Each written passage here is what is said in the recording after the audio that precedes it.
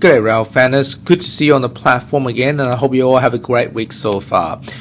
I've seen a lot of comments regarding the shapes and the designs of the R62 train, and I thought, why don't we do a little video that compares and reviews both? So on the left you see the R62 1 train, and on the right you see the R62 6 trains. They both are 62s, but then there's one difference, and that's the shapes of it. Now, without further ado, in this review, let's take a look. We begin with the 1 train, of course. It's more square, a more square design. The sides are all the same pretty much, but as I said, the front is the one that distincts. So if you look at it closely, the 1 train is definitely more square than the 6 train. And I suspect the S train is also the similar sizes on this as well. And on the other hand, when it comes to the 6 train, the paint is, and the 1 train is pretty much similar. But on top, that's where you see the difference. On top, you realize that the 1 train is actually a little bit longer than the 6 train if you count out the curvy bits on the front, the curvy shape on the front.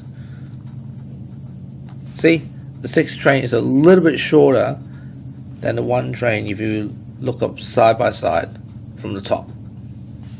But from the front, also obvious differences apart from the paint jobs.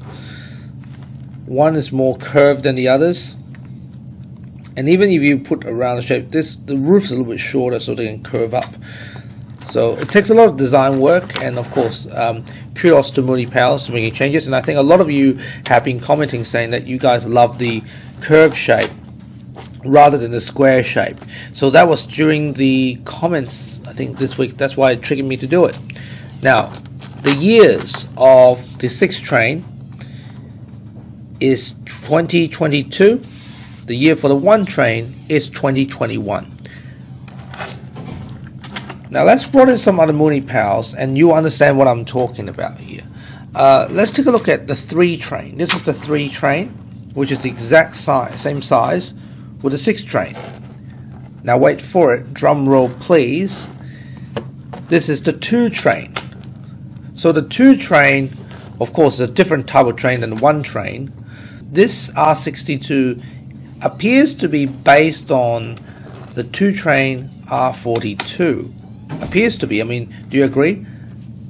I think can't be more black and white. So the 3 trains and the 6 trains are more curvy shapes, but then on the other hand, the 1 train, despite it is claims to be R62, which it is, but the only real difference, quite frankly, are the paint jobs, which is the speakers on the side. Right, these are the announcement speakers outside the train, and of course it's just the 1 and the 2s. But then overall the shapes, it's clear that this train is based on the R62 2 trains. So there you have it. That's the quick comparison. Today, rather than a subway run, I will leave it at that. But what do you make of the design? I really want you to tell me your thoughts and see what you think about it. Leave it on the comment section below, and I look forward to have further discussions with you. And of course, coming this weekend is what you've asked for, is the 6 train subway action on Canal Street, and I will also mix it with the other Canal Street subway action with a J, Z and M train, which I've done previously, into one giant video. So I hope you all have a great week so far, and I'll see you again this weekend for the subway run.